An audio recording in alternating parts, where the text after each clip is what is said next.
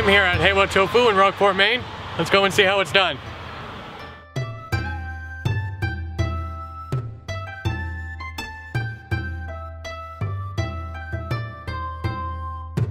I'm here with Jeff Wolovitz from Heiwa Tofu, where he crafts tofu at his facility in Rockport. So the first part starts with the beans. Organic soybeans. Organic soybeans from Maine. And you get them in a 1-ton bag. Mm-hmm. Okay. About this tall. Okay. Get it. So from here, put them through a method which separates any rocks or any debris that might be in there. Yep.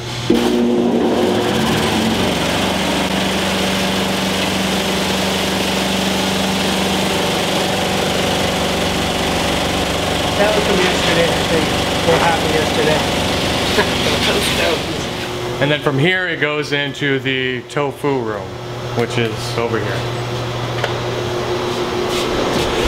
So this is where the tofu is actually crafted, and it starts from what Jeff tells me with the soaking of the beans.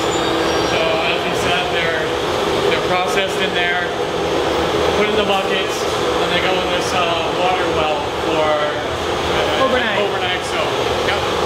We're draining the water out right now. There's holes in the bottom of the bucket so the water just comes up and then it can drain back out. And after it's drained, it goes through this grinder. So basically it dries the soybeans, and what comes out on the other side resembles like a light colored hummus. And then this is the cooking step. Yep. Where the grind goes into the steam jacket kettles. Yeah, there's water in there already. Is there a proportion of water to grind? About 10 to 1, dry soybeans to water. So that batch is cooking now. Okay. The previous batch has just finished pumping through from the other kettle into here. This next step is dewatering. The dewatering step. They're working on getting the soy milk out, which you can see pouring into this vat here, which is another straining mechanism. So it's essentially getting double strained.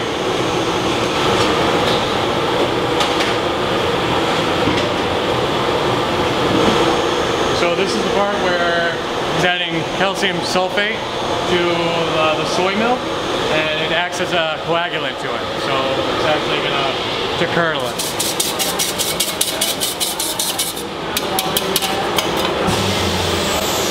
You have to stir it very vigorously, but very specifically. It's kind of a convection movement for exactly 20 seconds. It's been 15 minutes since he put the calcium sulfate in. It's had a chance to coagulate, and now he's breaking it up just to separate the whey from the curds.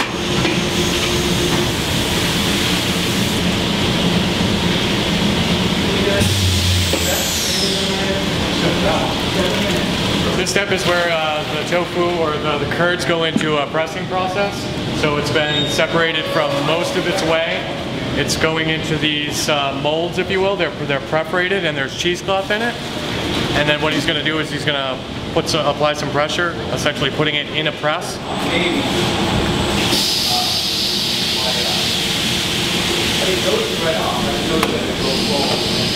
The pressure has come down. The tofu, the curds are in there, and you can see through the preparation in the pans that the remaining whey is coming out.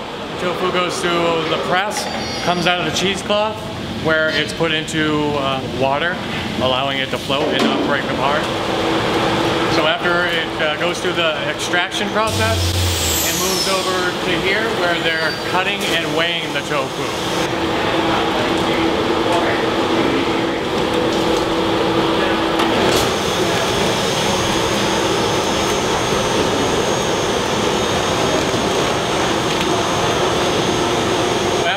The tofu is cut and cryovac.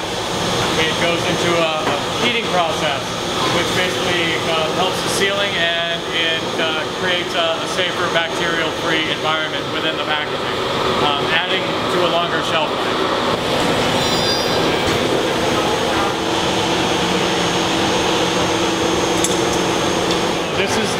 first of 2 chilling baths that the tofu goes through. This is the second chilling bath, which is water at 35 degrees, and this is the last of the chilling process. And there you have it. That's how tofu is crafted here at Heiwa Tofu in Rockport, Maine.